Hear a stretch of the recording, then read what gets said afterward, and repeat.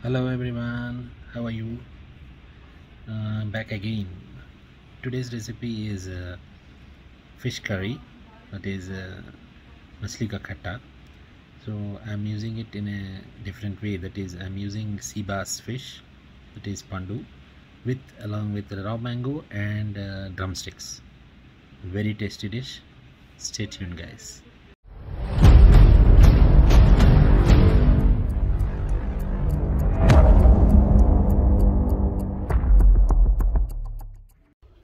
Yeah, here I am taking Seabass fish that is available in the market here, fresh fish. So this fish freshly we are cut into pieces and we are arranged it in a pan. Now in this goes we have made some five medium size onions and 5 to 6 tablespoons of desiccated coconut and grind it. We have made a paste. This paste goes into the fish. This fish I have marinated before with salt, and then we have added the onion paste. Into this we add 6 medium sized tomato puree. Okay.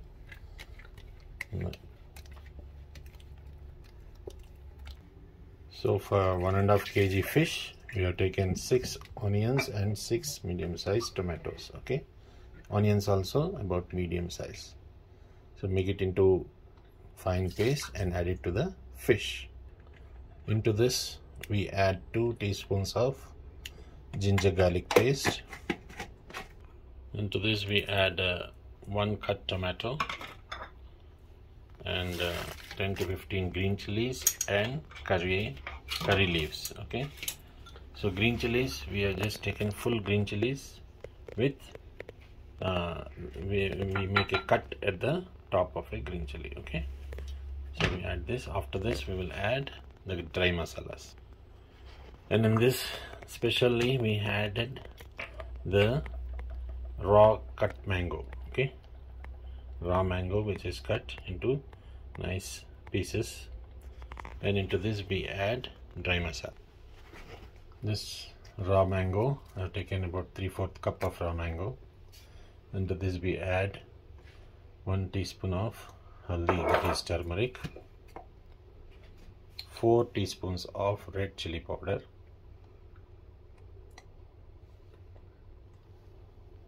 2 teaspoons of dhania powder,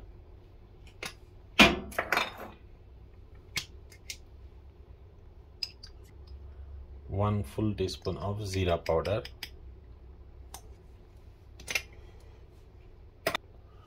so actually it is jeera methi powder. Okay, to this we add rock salt, 3 spoons full of rock salt. And to this we are going to add this is 2 drumsticks. Okay, so this is a special attraction in the fish curry. Drumsticks are generally not added, and we add here drumstick and raw cut mango. Okay, please do note that. Now in this we add 1 full cup of tamarind pulp which is taken and watered. Okay, now we'll mix this and we will switch on the flame. Mix whole thing very gently. Okay, don't use much force, so gentle mixing should be there. See, this is after mixing. We added about 4 cups of water. Into this we add the required quantity of oil, so better if you add 1 to 3/4 cup of oil. Okay, now we put it on the flame.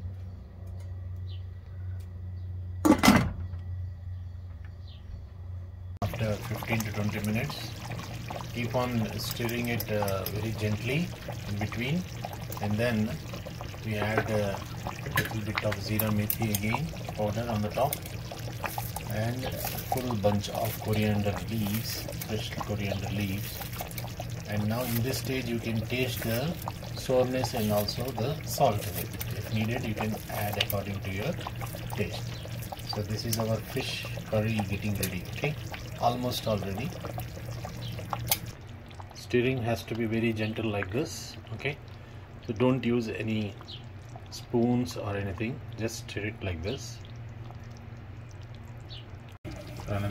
After another 15 minutes, see, the oil has come out and almost all fish curry is ready. Now we give a final mix.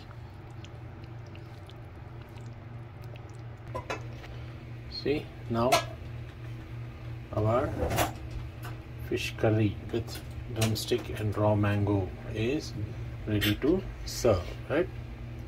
Look at the pieces, how nicely they are.